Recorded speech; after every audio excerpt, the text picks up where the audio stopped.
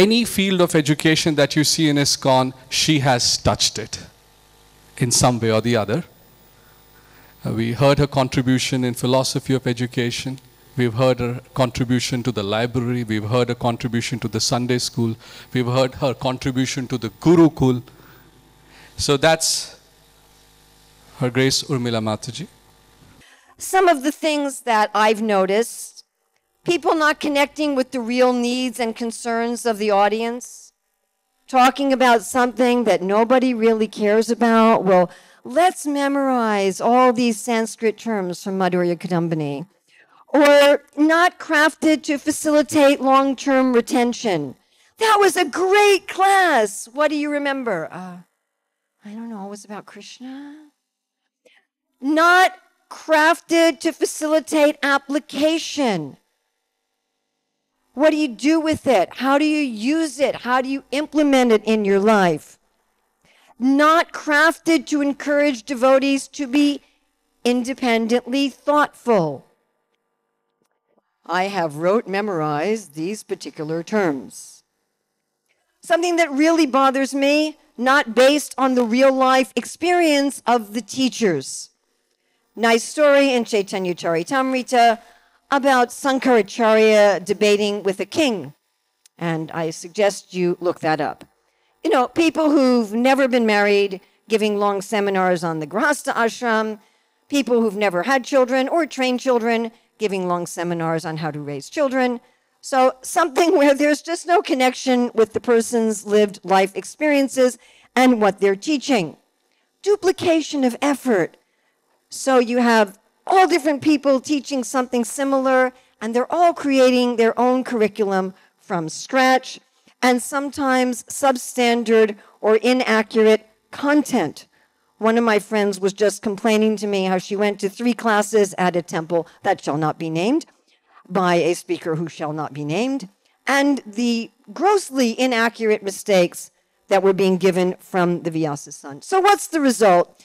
The result is that attendance in most of our classes is not very high. Unless the classes are required. You know, you've got to take Bhakti-Shastrы to get second initiated and so forth. You have to take the disciples course. But otherwise, not that many people come. And more people are learning what they feel they need to know by going outside of ISKCON and outside of relationship to Krishna consciousness. Most of the youth raised in our society don't come to our movement for their education. They think it's boring. They think it's not practical. And we seem to have a mentality that our teachers don't need training in the craft of teaching. You just need to have bhakti. Just chant your 16 rounds, go to Mangalarti, follow the principles, and Krishna will send a ray of light to your heart, and you'll be an expert teacher. That's kind of the mood. You know, could we imagine saying to people, just go in the kitchen and chant Hare Krishna, and whatever you make will be lovely. Remember that Vidura offered the banana peels, and it was okay.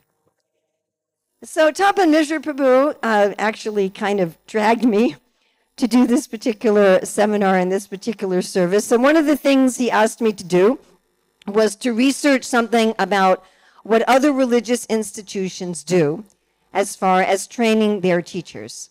So we have a very short time, and therefore I'm not able to present the details.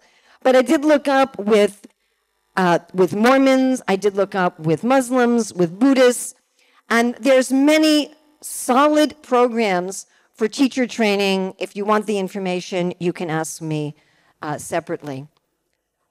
So coming back to philosophy of education, what's our philosophy about what is our responsibility as teachers in terms of the craft of teaching? So here we refer to Srila Prabhupada. This is a class on Bhagavatam 7.12.6 given in Mumbai, April 17th, 1976. And this is a series of classes that Srila Prabhupada gave on the section of the Bhagavatam that deals with Gurukula. Prabhupada relating Gurukula for children to the Brahmachari ashram and the kind of education that we should give people growing up in Krishna consciousness. Okay, reading this quote. Not that he has become Krishna conscious and Vaishnava, he is unable to do anything of this material world. No. One who is Krishna conscious, he is conscious of everything, and he knows how to deal with them. That is called daksha, not that, quote, because I have become Krishna conscious, I have no knowledge in other things. No, every. You must have, if not complete, to know something of everything. That is intelligence. To know something of everything and to know everything of something. That is wanted. You may be expert, a devotee. You know everything of devotional service, but you should not be callous. You know something of everything. That is called daksha. Prabhupada wanted the devotees to know something of everything and everything of something. And the something of which we're supposed to know everything is what service we do. If our service is teaching and preaching, we should know the craft of preaching. Huh? What do you think? Yeah? All right. So what are the causes of our expertise in any area? Well, one would be native inclination, probably from previous lives. The other would be our purity and our empowerment by the Lord. And the other is our deliberate study of the craft. So how are we going to do this? How are we going to create in ISKCON, just like we have the Deity Worship Academy, where people are learning how to put turbans on the deities with expertise. We have cooking academies, where people learn how to make cashew halva rather than avocado halva, and how to fry and bake eggplants rather than boil them with plantains.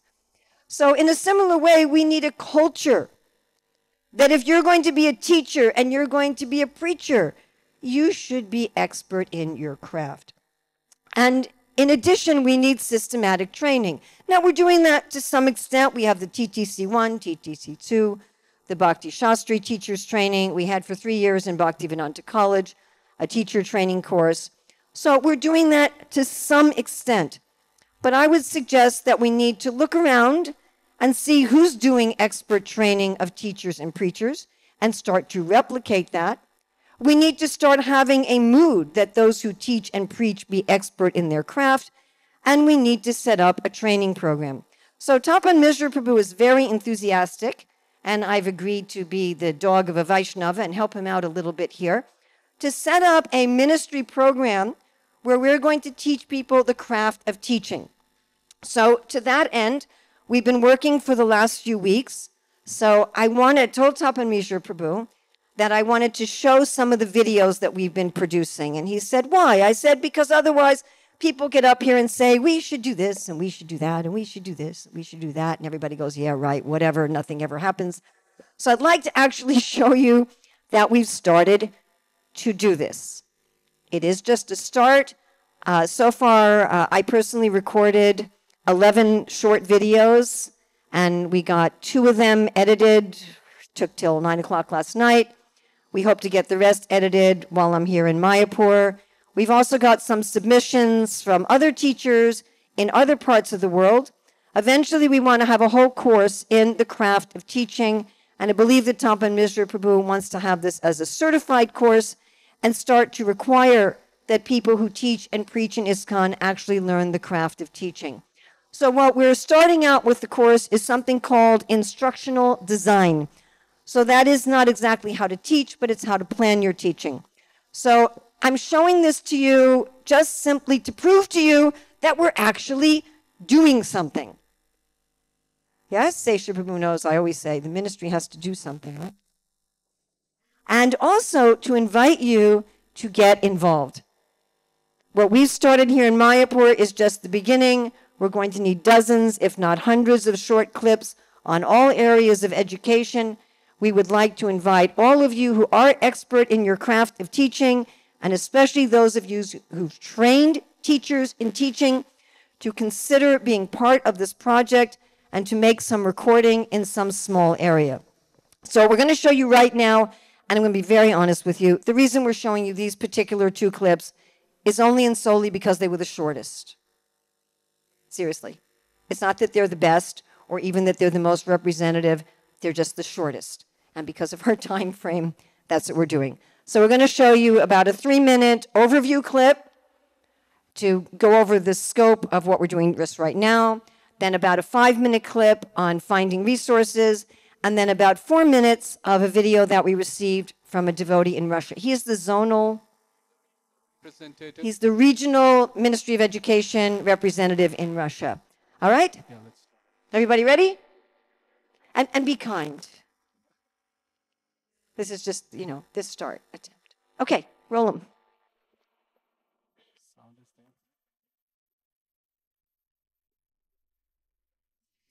Hare Krishna. Welcome to our course in instructional design. We know that of the 26 qualities of the devotees, one of them is daksha, which means being expert in our service. Now, when our service is teaching, that expertise would include learning the skills and the crafts of teaching. I mean, certainly we need to have purity from good sadhana. We certainly need to avoid offenses. We need to study the Shastra. And we also need to understand the art and the craft of teaching. So just like Arjuna, he spent so much time learning the art, the craft of fighting, how to use his weapons, how to hit the target, how to focus his attention. So in this course, we're going to be learning the art and craft of teaching, which is generally called instructional design. Now, in this course, we're not going to teach you how to teach, but how to plan teaching. So whether you're planning an hour course or a course that goes over many weeks and months, how are you going to plan that teaching?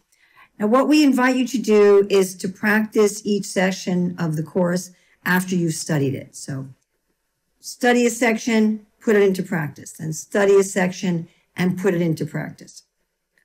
We're going to be gradually adding more lessons in each session. So what you see here is not the final form. We invite you to come back and see what we're going to be adding. We're also going to be adding interactivity and ways that you will get personal feedback. So what are the topics that we're going to cover in instructional design? The first one is how to identify the needs or the opportunities of the people that you're going to be teaching so that you can connect what you're teaching to what need and opportunity is out there. The next is to find existing resources. What already exists that could help you with your teaching so you don't have to reinvent the wheel? The next is to clearly define your own aims, your own goals. Why are you teaching what you're teaching? What do you hope to accomplish? Then clearly defining what you want your students to learn, what you want them to accomplish by the end of your class or by the end of your course. Now, we also have a session on how to understand the nature and qualifications of your students or audience so you can tailor your teaching accordingly. We have a section on considering time in teaching. Also, a section on resources. What resources do you need? What's available? How do you coordinate your plan with the resources? We have a section on identifying the irreducible minimum that your students will need to master in order to achieve success. We have a section on choosing appropriate teaching methods, or also called learning experiences, that will match everything else that we've been discussing. A section on making mastery of your material easy for your students. A section on assessing or evaluating how well your students have learned. And some other wonderful sessions, such as the levels of learning and understanding according to Bloom. We wish you all success in becoming expert in your craft of teaching for the pleasure of Guru and Krishna. Thank you. Hare Krishna.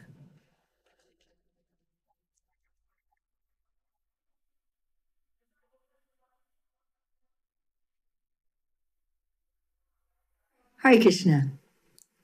In our first lesson, we talked about finding the needs and opportunities and connecting what we want to teach to what people need to know. But suppose somebody else has already done something to meet those needs that we could use in our own teaching.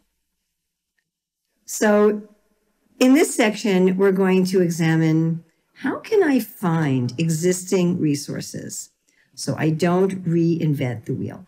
I mean, after all, we have limited time, we have limited energy, we have limited resources. I mean, if I can find something that's already out there that I can use, why not do it? And maybe something that's already out there is really, really good. So how are we going to go about finding that? It's really a matter of making connections. Making connections to explore, is there something that already exists? Now, the first kind of connection I can make is with people who do a similar service. Other people who are teaching. If I'm teaching Bhagavad Gita, who else is teaching Bhagavad Gita? If I'm teaching about dealing with family relationships, somebody else teaching about dealing with family relationships. If I'm talking about how to be more efficient in a leadership position, is there somebody who's already teaching about that? Who's doing some service that's similar to mine that I could connect with and I could find out, hey, have you already produced a course like this? Or maybe you've done some lessons like this, or maybe you have something that I could use. Now, also there's connections with people in the same location who may not be doing the same kind of service, but they may know of something. I mean, it's interesting to me that often in our devotee communities that we don't ask other people in our locality, hey, do you know of something that could help me to meet this need of the people that I'm teaching? And they might know of something that we don't have access to at all. Then there's also connections specifically with people in different services. So, all right, if I want to teach about marital relationships, maybe there isn't somebody else who's teaching just about marital relationships. Maybe they're a traveling preacher who counsels people in marriages.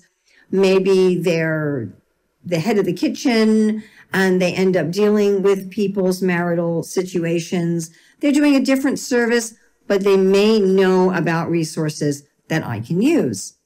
Then there's going out of my locations. And of course, we have the internet that we can connect with people, very, very far away in very remote locations, but going beyond my community. And that's true even if our community is very large and very diverse.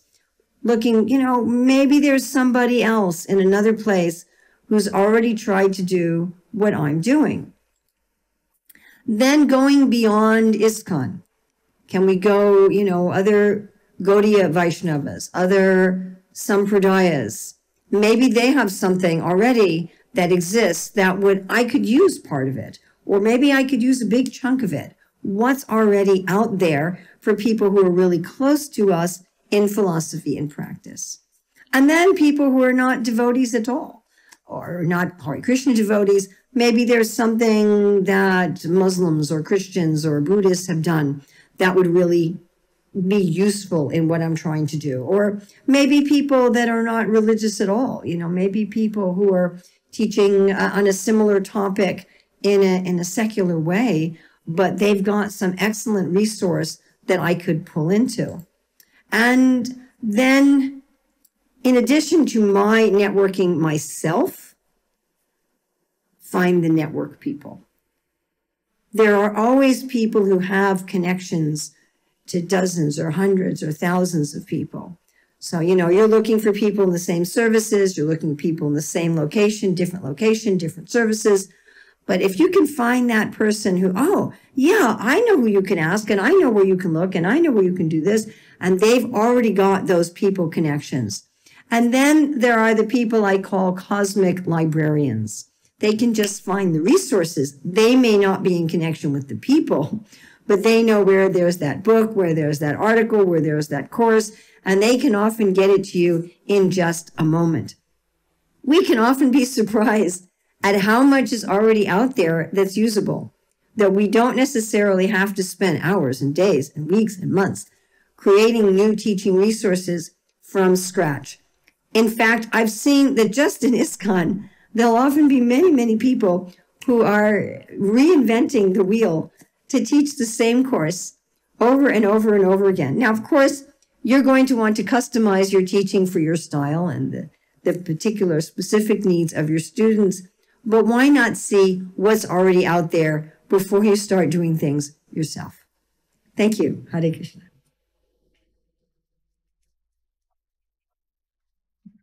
Hare Krishna, dear Vaishnavas, please accept my humble obeisances and all glories to Srila Prabhupada. My name is Tirtha Das, I'm from Russia, and today we will be speaking about such an interesting concept as Bloom's taxonomy. Bloom, or Dr. Benjamin Bloom, is one of the persons who created different interesting concepts in modern education.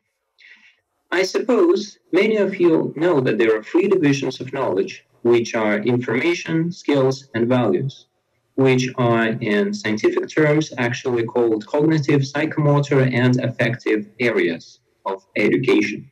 And those three were originally created, or they were brought into education by Bloom. And in ISKCON, we speak a lot that we should not give to the devotees only information, but we should give them proper values, and we should give them proper skills by which they would be able to practice and bring into life the values that they have. But is it all in all? Is information, skills, and values is the only thing we can know about these topics? In order to see that, let's read this interesting verse. It was brewing, and the sleepy toes did gyre and gimble in the wave. All mimsy were the borogoves, and the moon rafts outgrabe. Now it's a verse from which I suppose many of you didn't understand the meaning of. But still, let's try to answer some of the questions. First one. What were the sleepy toes doing in the wave? Now, many of you would be able to say that they gyred and gimbled. How would you describe the state of the borogoves? They were mimsy. And what can you say about the morm rafts? They outgraved. Now, without understanding the meaning, we can actually, by understanding the linguistics of English language, be able to give approximate answers to those three questions. Now let's compare these three questions to the following three. Why were the borogoves mimsy? How effective was the mole raft's strategy? And how were mole rafts supposed to act in a bad way? I'm guessing you wouldn't be able to give answers to those three without understanding this verse. What can we see from this simple example? That there are questions and parts of understanding on which person can give answers without actually understanding something. He just can know the facts. But there are also deeper levels of understanding, and to give answers to the questions from those spheres, the person is supposed to understand the topic better. Now, two questions for you. What consequences will be from the fact that the person knows something but doesn't understand it? Please stop the video, and please do that sometimes during this lesson, and just think a little bit about that. Another question I have for you is, would understanding be enough? Or there is something more to that? Maybe there are some deeper levels. Again, please stop the video and think for a little bit. Now, let's see this new concept of. So this is just a part of the offering that we have from this devotee in Russia, if those of you are familiar with Bloom's taxonomy. But here he's also giving some idea of, again, a skill in planning teaching, so people don't just memorize information without understanding and don't even just stop at the understanding level, but go beyond. So I think these three clips give you just a little bit of an idea. You can turn this off. A little bit of an idea of the online course that we're working on. And again, we're inviting anybody who would like to participate in this on any level. Please see Tapan Mishra or myself to volunteer for that. Thank you very much. And now we have questions and answers. Thank you. Thank you, Urmilla.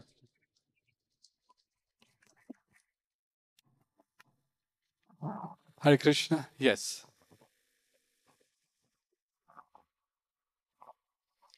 Hare Krishna Mata, when you spoke of enabling teachers to develop skills so that they become perfect in their craft, how do you account for, or how would you accommodate the fact that people have different personalities? Somebody might be very introverted, somebody might be aggressive and assertive. How do you account for this basic variety there is in human nature amongst the devotees and otherwise? What a beautiful question. Well, a large part of the craft of teaching is that what you're trying to do as a teacher is help each person you teach be the ideal form of themselves. That's what you're trying to do for your students. Yes, that's our perfection. We're supposed to realize our eternal nature and use that in Krishna's service. And even in this world, our conditioned nature. So how am I going to do that for my students if I'm not doing that with myself? So each of us is going to become an ideal teacher in our own way. And something like talking about philosophy of education, you have a general philosophy of or we should, with which we all agree. And then each of us are going to personalize the details of that according to our individuality. So Krishna consciousness should make us more individual and more personal, not less so. So part of learning the craft of teaching is learning how to express that as myself. Thank you. Thank you so much. What a beautiful question. Atma Krishna Prabhu. Mataji, it's very encouraging to see the tremendous work that you have done already and are continuing to do on the online platform. My question is, you mentioned that you're specifically focusing on teacher training for planning teaching. This particular section that we've started with. And then what about for delivery? And if our objective is to, through the online medium, able to certify and qualify people to take up teaching courses, are we expecting some sort of on-site training to go along with this to certify their delivery expertise? I think that's a question for Tapan Mishra and Pancharatna. Okay, Adam Krishna Prabhu, although we use the word certification here for this course, reaching a point of certification, we are several miles away from it as it stands. First is to provide this training to everybody. It will be available online for all the educators who are registered. Then we have to go and see how we're going to assess. Eventually, when we are all comfortable with the way we assess, can we say we'll reach a point where we'll start certifying teachers on curriculum design. So we want to get there, we're far away. You make a very relevant point. What we did was this. When we analyzed how best can we serve the educators community, we felt the lowest hanging fruit, which will have maximum impact today, is to teach them how to design the courses. That's step number one. And after that is progressively step number two. We have a team of devotees who are helping us produce that course, design that course. We have here His Grace Pancharatna Prabhu, His Grace Mahatma Prabhu, His Grace Prana Prabhu, and also Janmashmi Prabhu, if he's present here. They're all working together with the ministry in producing that next course, which is going to complement this. And I must mention, these are trainings. They do not necessarily, online trainings do not necessarily always substitute completely what can be done on the ground. There will be some areas where that training must go on. So that's the plan, and that's currently underway. Thank you. Yes, thank you very much. And we do Krishna plan to Kshetra have, Maharaj. interactive and people giving feedback for the design portion of the course. But thank you. Thank you for your presentation. I just have maybe a footnote I like that you're using the word craft, the craft of teaching. Thank you. And in particular, it reminds me of the fact that the word craft comes from the German, which means power in German. Oh. So it's actually about empowerment. When you are teaching the craft of teaching, you are empowering the teachers.